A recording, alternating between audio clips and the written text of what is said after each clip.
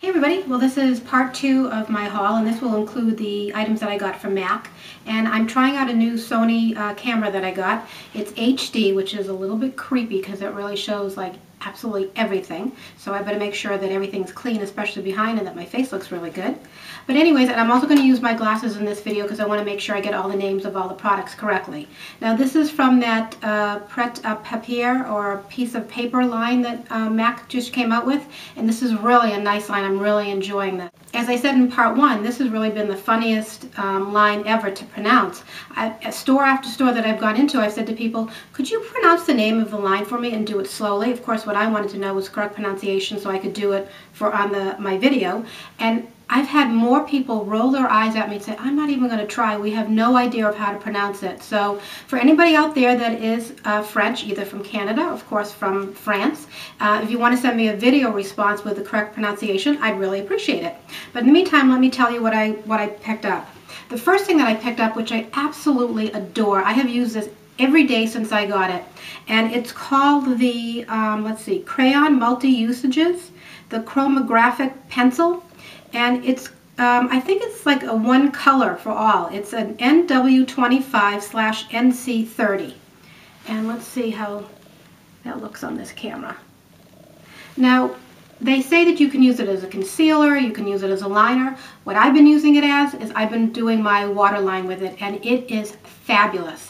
Now, a lot of people use the white. I find the white to be a little bit harsh for me. I just like to emphasize making my eyes look bigger, and I think the easiest way for me to do that is by using a nude pencil and doing the waterline. And then when I do the tight lining, I'll do like a darker color. I've been using the Armani purple stick eyeliner that I got, which I really love. But this has been absolutely fabulous, and it goes on so creamy smooth. It's just, all right, I've said enough about it. This is really something you have to go and try. I love it. As a matter of fact, I'm going to go back and get another one, because I'm sure, as with all the great products that we love from MAC, they discontinue them. So I want to make sure that I have this for a very, very long time because I adore it.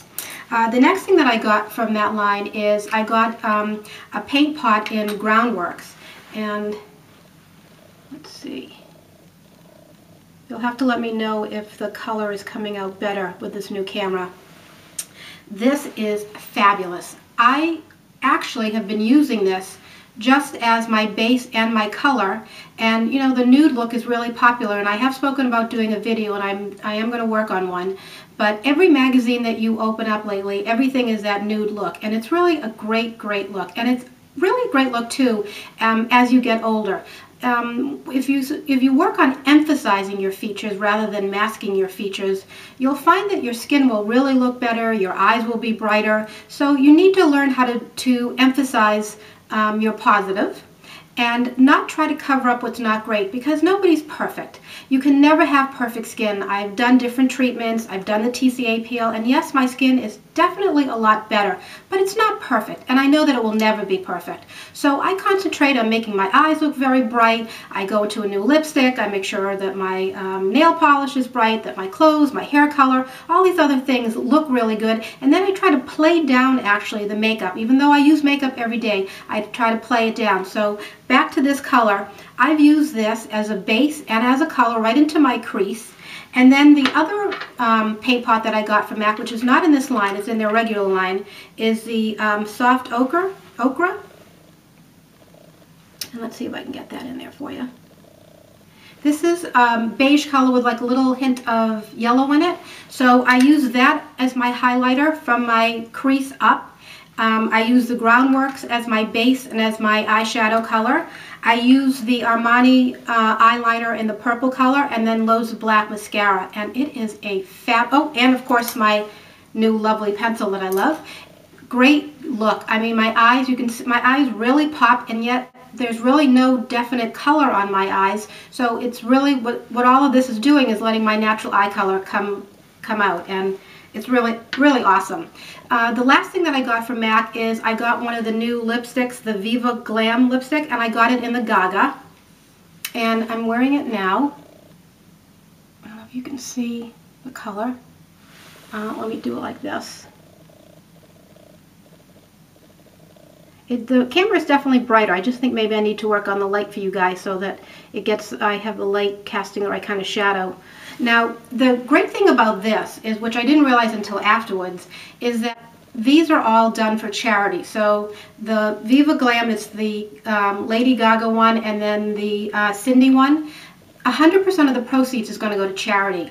So I was thinking about it, and as you know, I have my 200 plus subscriber contest going on, and I'm almost at the 400 mark to be able to give out the Everhip lipstick. That's going to be the prize for that contest. And I thought, well, I probably will end up doing another contest, and how great would it be if I do a contest and give away an item that also goes to charity.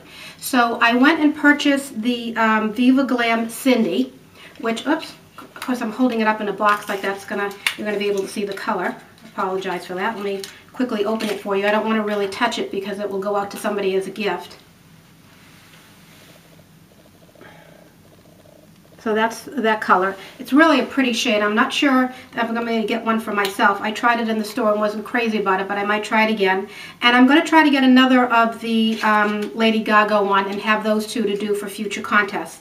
I don't know yet when that's going to be, but I am going to keep it for that because I think as much as I appreciate everybody subscribing and I really want to run a contest that you could win one of these, I also love the idea that the proceeds will go to the HIV/AIDS Foundation charity, and I think that's just a great cause. So that's it for my Mac haul. That's it with my new camera. You let me know what you think, but gotta try this. It's awesome.